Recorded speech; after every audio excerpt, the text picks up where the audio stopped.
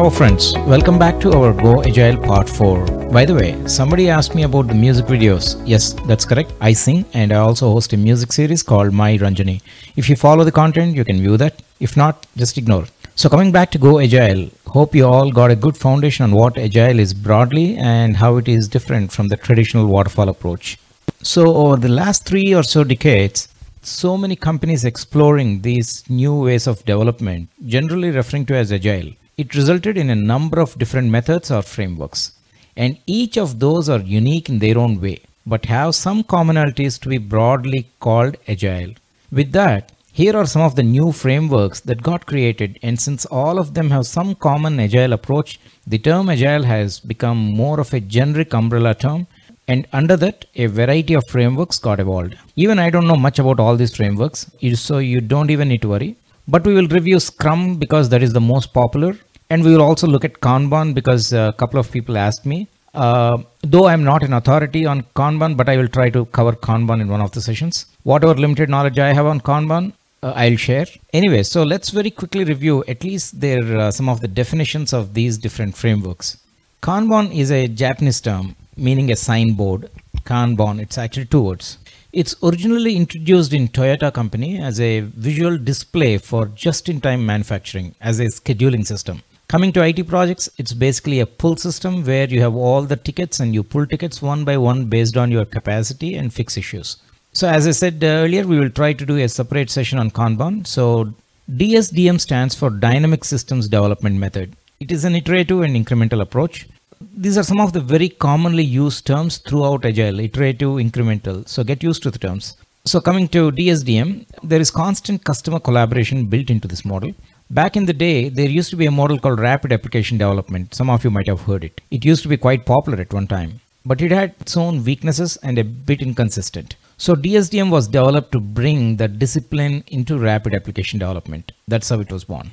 The FDD stands for Feature Driven Development. Again, FDD is also an incremental approach. The emphasis is on building client valued functionality through repeatable delivery of tangible software. It was first developed at a Singapore bank. It evolved into 5 different processes: develop overall model, build feature list, plan by feature, design by feature, build by feature. So as you can notice, it's mostly revolving around your features, which is nothing but the functionality.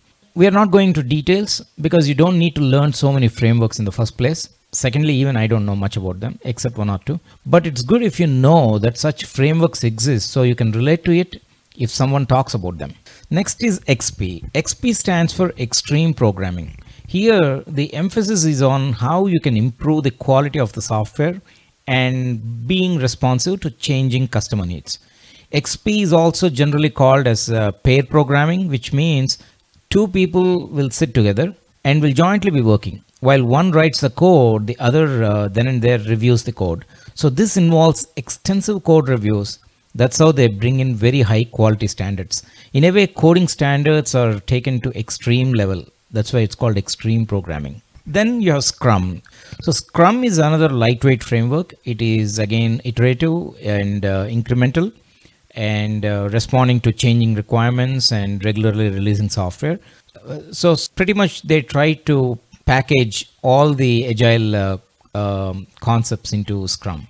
We will review again Scrum in detail later. Then you have Crystal. Crystal is the least heard framework. There is no clear methodology, but the belief is many times the output depends on the size of a team. And depending on the size of the team, the process and workflow changes. So they give different names to different team sizes, like Crystal Clear, Crystal Yellow, Crystal Orange, Crystal Red, and so on. So Crystal Clear, I think it's teams with less than 8 people. Crystal Yellow is teams with between 10 and 20 people. Crystal Orange is teams with between 20 and 50 people. Crystal Red is teams with between 50 and 100 people. So broadly, the Crystal model includes 7 processes. There's frequent delivery, reflective improvement, osmotic communication. Osmotic communication means it's basically having teams in the same physical space, like it's co-located. That's very important as it allows information to flow between team members as if by osmosis. So that is how it's that's how the name osmotic communication. Then you have personal safety. Team members should feel safe to discuss ideas openly without fear of ridicule. So there are no right or wrong answers or bad sessions in a crystal team. And then you have focus on work. Team members should know what to work on next and be able to do it. And this requires clear communication and documentation when required. Then number 6 is access to subject matter experts and users. Team members should be able to get feedback from real users and experts as and when required. Then you have the last one, technical tooling. Development teams. So the belief is that basically the toolings are very important, and by toolings what they mean is things like the automated testing or configuration management or continuous deployment. That means errors and mistakes can be caught quickly without human intervention. So it's basically effectively using automation.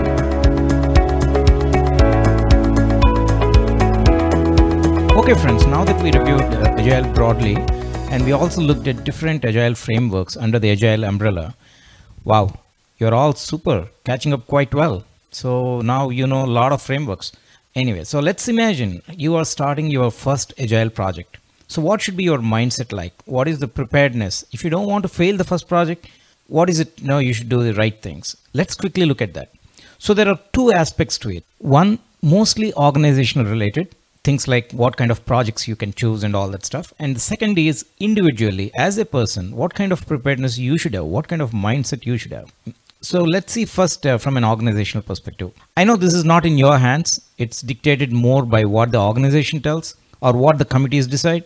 But if you have any influence, you should make some of these points and influence the decision to choose the right kind of project to make sure you don't fail. So let's see. First one, dependencies.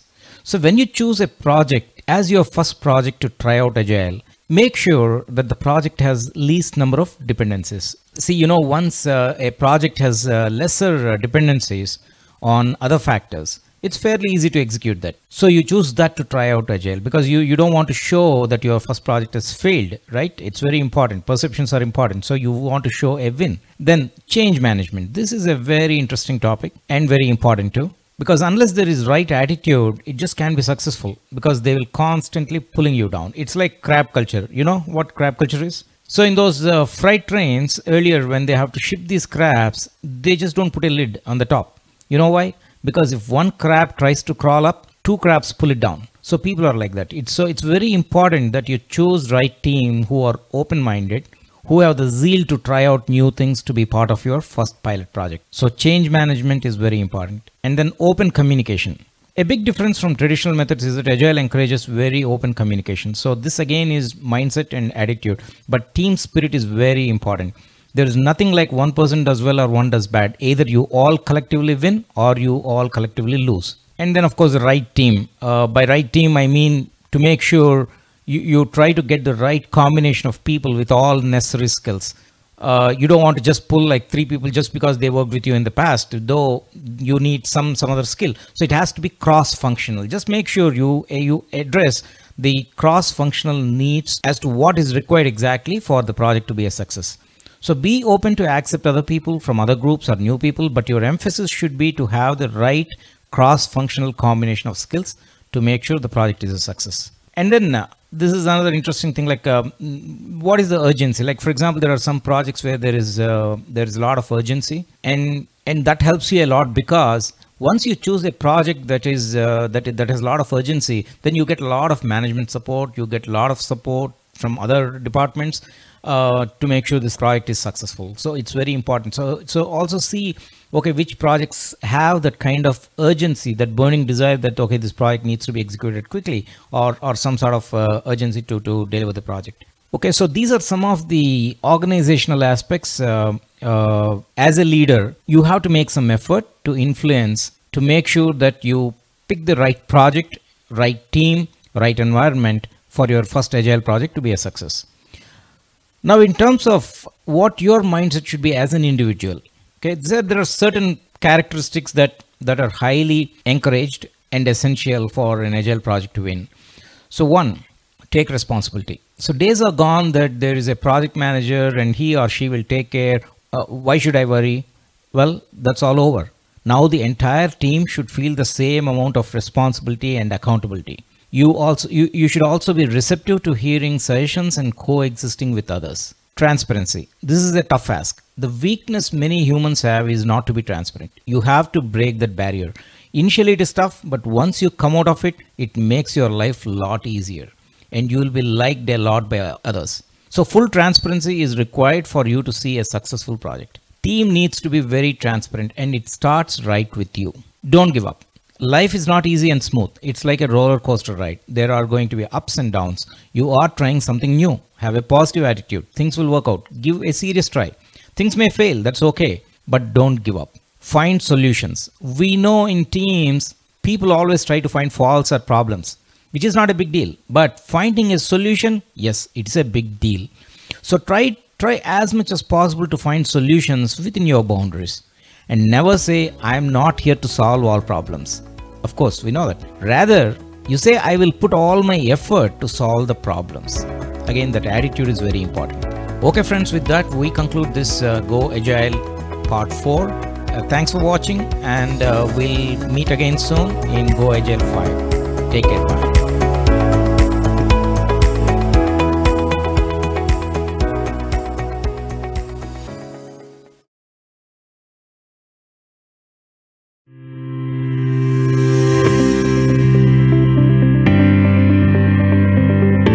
Hello friends, hope you're doing well. Welcome back to part 5 of the Go Agile series. So in the last part we reviewed Agile umbrella and the different frameworks that are generally categorized under the Agile umbrella. Just wanted to clarify, it's just not limited to those frameworks we saw, but it's just a representation of some of the Agile frameworks. So Kanban was one such framework we looked as part of the Go Agile 4. Now in this session we will review Kanban in a more detailed way. Reason I'm doing this first is because after this we will look at Scrum, and then from there we can proceed further beyond Scrum, which will be logical. You will be surprised that Kanban has a rich history associated to it. Back in 16th or 17th century in Japan, after a lot of troubles and conflicts, Japan started seeing some stability and economic growth. As it started growing, the streets of Japanese towns started getting crowded with shops and small businesses. So a lot of competition started. Shops were trying to attract customers, and that's where they started using these signboards. That signboard in Japanese is nothing but called Kanban. Kan means sign and ban means a board. Interesting, right? As it picked up, then they started improvising these boards with what they offer, what products they have, their specialties, and so on. Some even started designer Kanbans, like if someone has a music shop, put a musical instrument shaped board. If someone sells fish, put a fish shaped signboard, and so on. So many type of these signboards started appearing in the market, but all these had one thing in common. They were able to communicate the offering or product or service very clearly and concisely.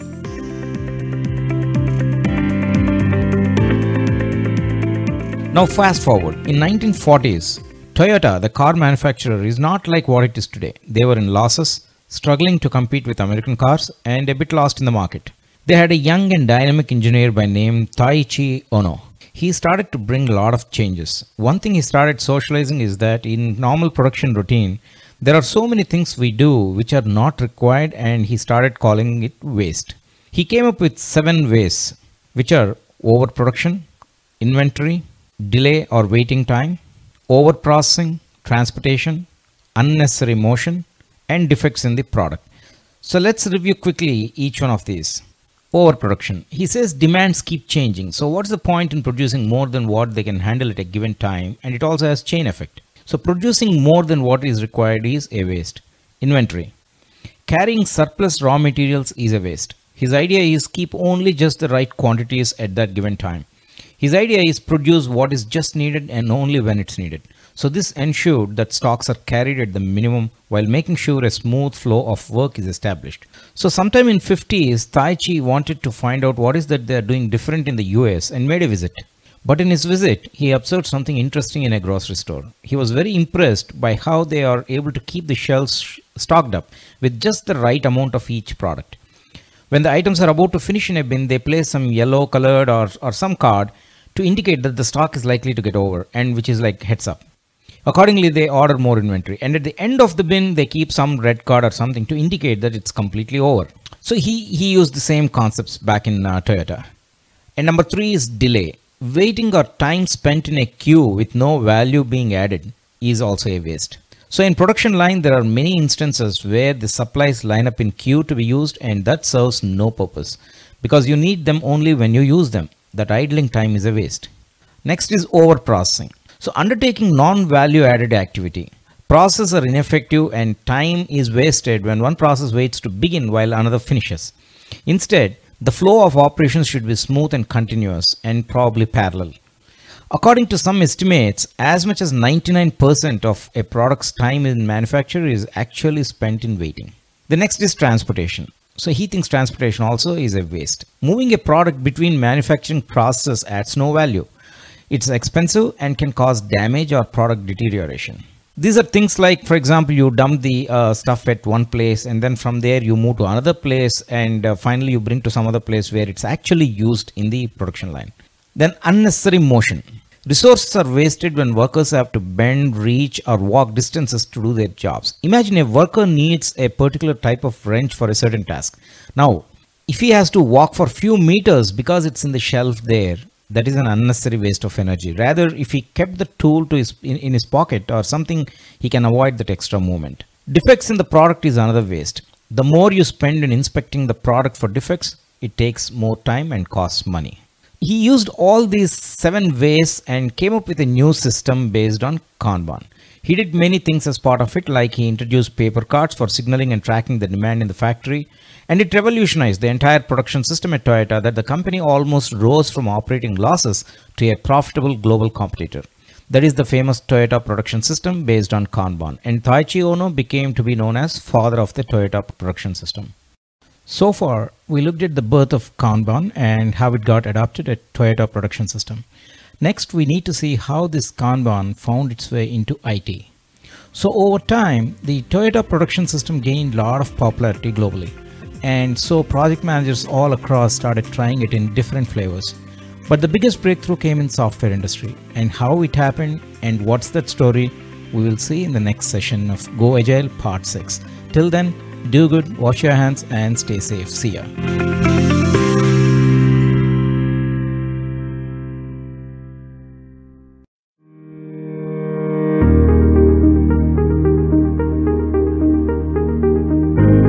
Hello friends, welcome back to Go Agile 6. So last time we started Kanban, we looked at the birth of Kanban and how it got adopted at Toyota production system. So today we will look at how Kanban found its way into IT and how it became one of the popular agile frameworks.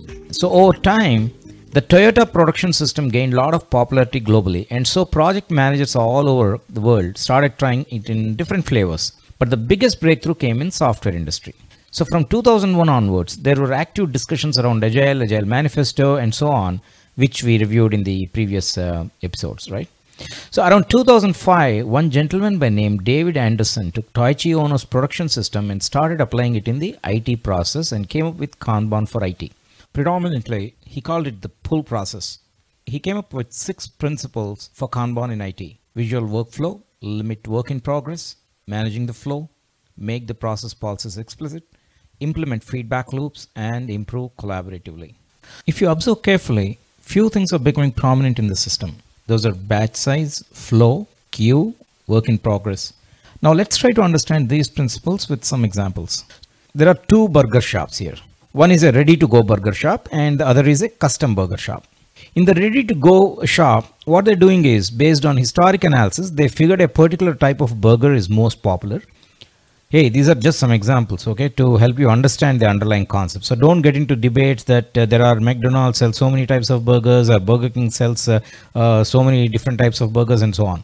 We are not building a case study on burgers here. We are just evaluating some examples to understand the Kanban concepts. Okay, coming back. In the ready-to-go shop, they studied that certain types of burgers are popular and also analyzed that they get lots of people at certain time. Let's say 12 to 1 p.m. So what they do is they will create a number of those burgers and keep them ready just in time by 12. So people walk in, pick a burger, pay and go. So it's very efficient and faster. So they know in the 12 noon batch, let me make 50 burgers. In 1 p.m. batch, let me make 30 burgers. So the batch size is very crucial here. That determines overall delays, efficiencies, and even costs. Coming to the right side, custom burger. Now a customer walks in, picks and chooses whatever toppings or sides that he or she prefers. So as the customer orders, someone is literally fixing the burger. So it's one customer at a time. There's no concept of some 20 customers picking up and walking away. You see the difference, right? So moral of this is how a batch production and right size of batch boosts your productivity and reduces costs. Now let's look at the flow and capacity. Again, don't get confused. I'm just using the terms as per my convenience, but capacity again can relate to your batch size. Imagine there is a bridge. At any given time, there cannot be more than 100 vehicles on the bridge. That means that is the maximum capacity of the bridge. But technically you can fit in 200 cars at the same time on the bridge. But just because you can fit in 200 cars, if you allow so many to continuously go, then what happens? It can be chaos, traffic mess, delays, accidents, and bridge can even collapse, right? So never maintain at full capacity. You won't have a smooth flow. Agree? Same thing in IT. When you overload a member, it can have many side effects. There's one gentleman, Don Reinertsen, who is the author of a book called The Principles of Product Development Flow. And he quotes in the book, operating a product development process near full utilization is an economic disaster. So what do? You try to control the flow. How do you control? One method is you introduce a system of issuing cards to each car that enters the bridge on both sides. Let's call them the north toll gate and south toll gate. Let's say you maintain 100 cards at north. So on north, when cars enter, you issue a card. When they exit at south gate, they are supposed to return the card at that gate. So the south gate operator uses the same cards to issue to cars entering on the south side. And those cards are collected back at north gate when they exit. So by this, what you're trying to do is you're maintaining a steady flow so it always stays within your limits of 100 cars. That's what we refer to as limiting the workflow. And you can also visualize the workflow with the number of cards that are in your bin. Just take it as an example, okay? So we are just using it to understand our concepts of Kanban. Excellent. Now let's study the queue system. Imagine there is a coffee shop and there are customers walking in to order coffee. Now, when more and more people come in, what happens? The queue becomes longer. If queue becomes longer, what does it translate to? It directly translates to delays in the whole process, increases the wait time, quality of coffee could be compromised, there could be some spills here and there, wrong orders can be processed, and the person making it could be demotivated. So many things can happen. So what he's saying is in IT projects, you try to reduce the wait times. So a professor by name John Little developed a formula to measure the average wait time, which is you take the average queue length and divide it by average processing time. Don't worry too much to understand the formula and how it applies for now. But generally you just keep in mind longer queues are not good. It leads to longer wait times. It's funny, little law deals with long queues, so it makes it easy to remember, right? So the next is making process policies explicit. So what it means is there could be policies established, but unless you explicitly communicate, sometimes it's not of much use. Just to look at an example, here the traffic policies exist, but either they are not communicated properly or not understood. And that can lead to chaos and even accidents, right? That's what you see in the picture. Now, if the same policies are explicitly communicated and made to understand, then the flow gets smoother. That's what we do with traffic cops or traffic lights, right? So that is what the right side picture is. Okay, the next is implementing feedback loops. So feedback loops are a vital part of Kanban. We use feedback loops to tell us if the things we do are effective or is it making an impact. These feedback loops can be done through a set of meetings with different cadences. You focus mainly on how you're getting things done, how can you do it better, and how you're doing the right things. So there are 7 different meetings that Kanban uses for feedback loops. As you can see, it's highlighted with those circles in red. So we don't need to go into details right now because we're not covering Kanban in full detail. But this is just to give you an idea as to how many places or how many instances that you can get feedback. Okay, nice. Typically in Kanban, there's no estimation. It is continuous or ongoing tasks, no time boxed iterations. There are daily meetings, but focus mainly on the impediments.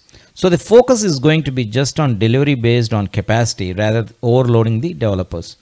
If you imagine the number of issues or tickets or tasks that you need to complete, they'll be put into an indefinite pipeline, which in Agile world, we normally call it backlog. So there's a single indefinite backlog and developers pull the tickets from the backlog and process them. The backlog of items can always be prioritized or reprioritized. So if you see the board in each area such as input, analysis, development, etc., you are pulling only the limited number of tickets from the previous bucket and working on them. How many are you pulling? you are pulling only what you can handle based on your team capacity. If you see the number 6432 on the top, that shows your team capacity in each bucket. So accordingly, you will pull only those number of items from previous bucket. So it's a pull system. Clear, right? So basically you are pulling. It is very evident that Kanban is a good fit for maintenance or service type of projects because it all runs by issues or tickets. You drop the tickets in an indefinite backlog, you can prioritize and put them in some order. Then team pulls the number of tickets they can handle and every group pulls from the previous bucket and it goes on. So that is Kanban in IT. So before concluding, let's look at some of the benefits from using Kanban. Number one, simplicity. By far, this is the least invasive agile framework to my knowledge. Fairly simple, flexible, and easy to execute. You don't need a lot of transition or knowledge compared to some of the other frameworks. In fact, I used this in one of the instances some time back, and results were amazing for what we were doing at that time. Shorter lead time. Cycle time is a key metric for Kanban teams. Cycle time is the amount of time it takes for a unit of work to travel through the team's workflow from the moment work starts to the moment it ships. By optimizing cycle time, the team can confidently forecast the delivery of future work. And also overlapping skill sets also helps to shorten the lead times. You're getting a cross-functional skill set. For instance, testing isn't done only by QA engineers. Developers pitch in too. In a Kanban framework, it's the entire team's responsibility to ensure work is moving smoothly through the process. And then focus on priority items. A Kanban team is only focused on the work that's actively in progress. Once the team completes a work item, they plug the next work item off the top of the backlog. Visibility. The Kanban board is pretty straightforward. You know exactly which task is where and it provides a lot of visibility. Continuous delivery is the practice of releasing work to customers frequently. Kanban and CD beautifully complement each other because both techniques focus on the just-in-time delivery of value. The faster a team can deliver innovation to market, the more competitive their product will be in the marketplace. And Kanban teams focus just precisely on that, optimizing the flow of delivery to customers. Then reduction of waste. You are focusing just on the essential items rather than working on some unwanted tasks. To the point, so wastage is minimized. The Kanban method seeks to achieve balance between customer demands and business capabilities. This balance between these two is what determines how stable your IT organization is. Many times when you lose this balance, that is when you see overworked workforce, productivity going low or quality going low, deliveries getting delayed and so on. So Kanban model helps to get that balance. So with that, we conclude Kanban. I hope you liked it. I thought this will give a good overview of the whole Kanban system. If you're interested further, you can always get some advanced training in Kanban. And with that, we also conclude this Go Agile 6. We'll meet again soon in Go Agile 7. Till then, stay safe and see you.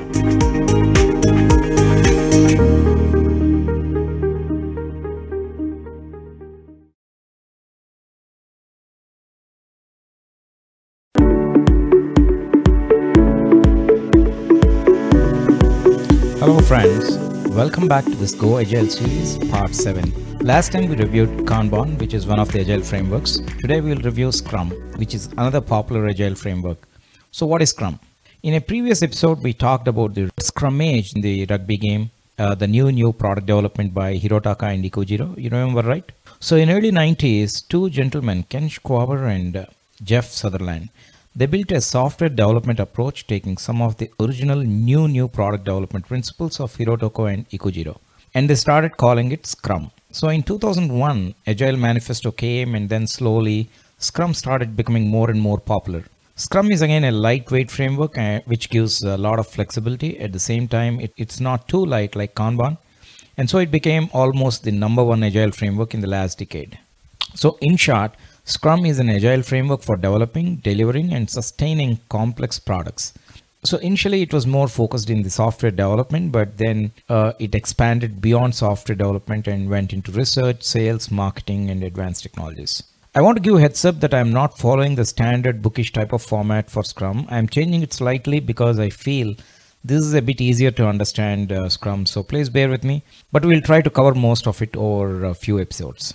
In Scrum, broadly, there are 4 things we need to study or understand. 1, Scrum roles. 2, Scrum ceremonies. 3, Scrum artifacts. And 4, Scrum values. That completes the Scrum. Scrum roles is basically we're talking of what are the different characters, people, who involve in Scrum. The Scrum ceremonies is nothing but the meetings, all those different meetings that happen in a typical sprint. And then you have Scrum artifacts is the tangible deliverables, what we expect in a Scrum. And then you have Scrum values. So to summarize in Scrum, there are 3 roles, 4 ceremonies, 4 artifacts, and 4 values. I don't think we can cover all this in one session, so let's break it up and distribute across multiple sessions. Now let's begin with the Scrum roles and what do they do. Scrum team. There is a major shift from traditional approach in Scrum. In traditional model, there is a PM or project manager who is very powerful and there's a lot of authority. The team just follows the instructions, no questions asked. There could be hierarchy also within the team. In fact, the team many times don't even know what they're really building and why they're doing, and what is the business stake, and what is the business impact, and so on. I'm saying on average, sometimes some members could be carrying higher responsibility and some lower, and there's dependency on few members who knows much more and deeper about the project than others. When it comes to Scrum, entire team owns it. Everyone is expected to know everything. They know the expectations, they know the vision, they know the impact, they know the risks. In short, they're very self-organized. So no spoon feeding. Nobody is going to call them for meetings. Nobody is going to remind them what tasks they need to complete. They just need to be very attentive and responsible for all of their actions. They collectively take the system forward. They all have equal responsibility. Clear, right? So in short, they are no longer managed, but they are self-organized. Now let's see the different roles of a typical Scrum team. You know, earlier in projects, we used to call project manager, business analysts, developers, testers, and so on, right? Now in Scrum team, it's fairly simple. There are only 3 types of roles. One is product owner, one is Scrum master, and then you have the developers. That's it. So let's review each one of them. Let's start with the Scrum master. The Scrum master knows all the rules of the game. They closely monitor any impediments. Impediments are nothing but blockers. Now to remove these impediments, you may have to coordinate with other teams, other departments like legal, finance, admin, etc. And someone has to coordinate with release management also, external business stakeholders. All this is handled by Scrum Masters. They are like the spokesperson for the team. Then they will facilitate any meetings required within the team or with other teams as required. Don't forget, teams should handle their duties by themselves though. Scrum Master is only a facilitator, and in other words called as servant master.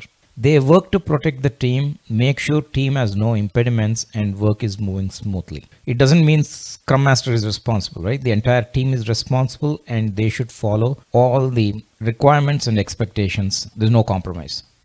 Then let's see the product owner. A product owner is responsible to gather all the business requirements. So it's their responsibility to coordinate with business stakeholders or product managers, and they have to make sure that they are aligned with enterprise-wide business objectives and requirements and know the exact business value of why a certain feature is being developed or necessary. They should prioritize the requirements. They maintain the backlog and so on. Backlog is nothing but again the complete list of all requirements that you keep adding, and it's an indefinite long list of items. So when team starts working on the development, PO or product owner should provide all guidance and answer any questions related to what the team is building. And the third role is developers. Of course, they are responsible to actually build the product. They should be clear about the requirements, understand it well, should be able to quickly do the necessary breakdown of stories into tasks and so on. As we continue, we are using a number of new terms such as features, stories, tasks, product managers, and so on. So we will discuss all of them again, so don't worry much about it right now. Nobody tells the developers to attend meetings in time or to keep moving the tasks. Ensure all stories are completed before the sprint ends. They should be very self-organized. If a Scrum Master is repeatedly pinging them to join daily stand-ups or sprint planning sessions, etc., that means they're not doing their work effectively. Coaching can happen only up to a certain extent, but it can be babysitting. There's a difference. So we saw the Scrum roles. Next, we will see what are these Scrum ceremonies. Scrum has 4 ceremonies. Basically, these are nothing but meetings. First time when you start learning, people think this is some big technical term and there's a definition and you got to understand. Nothing like that. It's just a set of meetings that we call Scrum ceremonies. There are 4 such meetings and collectively we call them Scrum ceremonies. Now, what are these 4 Scrum ceremonies? 1. Daily stand-up, or we also call it DSU. Daily, when you start the day, you begin with just a short 15-minute meeting. What do you do here? Each member shares what they have done so far, which is probably yesterday. And since you are meeting daily, so they convey what they have done yesterday, then convey what they are planning to do today, and then discuss if they are stuck with any bottlenecks, which we call impediments. Simple, right? I see in many places they run these meetings for 30, 40 minutes and sometimes even an hour. But that's not an effective or efficient way. Once you run these for a month and get used to the Scrum ways, you should not need more than 15 minutes. And if there are some pointed discussions about an impediment or something else, they should have an offline meeting after the daily stand-up. But invariably, they engage all members for that 40 minutes or so, which you should avoid. And teams should have the self-discipline to make sure they join these meetings in time. There's a wrong notion that Scrum Master has to start this daily stand-up every day. No, that's wrong. Whether Scrum Master is there or not, the team should be responsible enough to start the DSU at the right time. Sprint planning. You will start every iteration with a planning session. It will be once in a sprint. So daily stand-up is daily, whereas sprint planning is once in a sprint. A sprint is roughly 2 weeks. Sprint planning is a bit more detailed, where the team goes through the backlog of stories. The product owner will be prioritizing the stories and will say, okay, these 7 stories, for example, are top priority. They should be done in this sprint.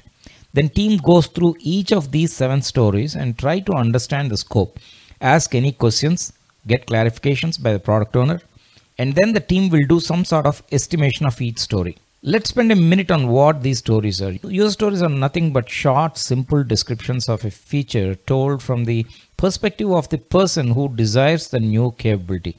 That's normally a user or customer in the system. Generally, a simple template is followed. So you are building the software for some user or business, right? Just imagine if they explain how they visualize the functionality is nothing but your user story. That's why we call user stories. But more generally, we also call stories. So product owners should be well versed with writing user stories in such a way how a business visualizes, and also something the team can easily follow. And of course, the product owner is there to answer any questions or clarifications if team has. There are 4 key elements of a sprint planning ceremony. Define the scope of the sprint. Basically, you will determine which tasks in the project backlog your team intends to tackle during the particular sprint that are available to work on them, and assess your team's current work capacity. That means you're factoring all the holidays, events, or days off. So every member should upfront inform if they are taking any offs or if any leaves during the sprint. So accordingly, the Scrum Master can do some sort of capacity planning. Then set goals for the sprint. Establish when these tasks are expected to be completed in your Scrum schedule, what constitutes completion, and any other metrics for success you deem necessary. There is something called definition of done. That means teams should plan to make sure all stories meet the done criteria to close them before the sprint ends. And we will be reviewing many of these things again, like the done criteria and all that stuff. So don't worry right now. For now, just imagine, like, let's focus on these ceremonies right now. Then address concerns. Open the floor up to your team to discuss any roadblocks, issues, or potential scheduling issues that might affect the delivery of any backlog items. So to a large extent, this is what you do in a typical sprint planning meeting. So sprint planning meetings are slightly longer. They can go from 2 to 4 hours for each sprint. But then during the sprint planning, the team should also be able to break down the stories, each story, into tasks. And we'll cover that in detail maybe later. So next we'll go to sprint review. That's the third ceremony. So just like we begin a sprint with sprint planning, we also hold a sprint review at the end of the sprint. What we do here is we review the work product, whatever was developed so far, meaning we will inspect the increment and make sure the product is meeting the expectations. We invite business stakeholders also to be present at this meeting. They provide any feedback and any improvements, so we can adapt to those as we move on to next sprint, and we adjust the backlog also accordingly. So during sprint review, if any new changes are suggested or if any were suggested to be dropped, then product owner will note down and accordingly adjust the product backlog. So in the next sprint, when you go for sprint planning, you have the right stories to proceed further. And here we are not reviewing some documentation in the sprint review, but it's more of demonstrating the actual tangible product that's been developed so far. And the last Scrum ceremony is the Scrum retrospective. Scrum retrospective is the scenario where the Scrum members come together to do an appraisal of their work. It's a self-inspection on how they are executing their tasks. Things like what went right, what went wrong, what can be improved, what needs to be stopped. And so these sort of things will be discussed, and it will help the team to become more productive as they move forward. So those are the 4 Scrum ceremonies. So now we We completed Scrum roles and then we completed Scrum ceremonies. Okay, I think this is good for your first session of Scrum. There are so many other things to cover, and we will try to catch up with some of the other stuff in the upcoming sessions. So with that, we'll conclude this Go Agile 7, and till we meet again in Go Agile 8, keep practicing Agile. Stay safe and do good. See you.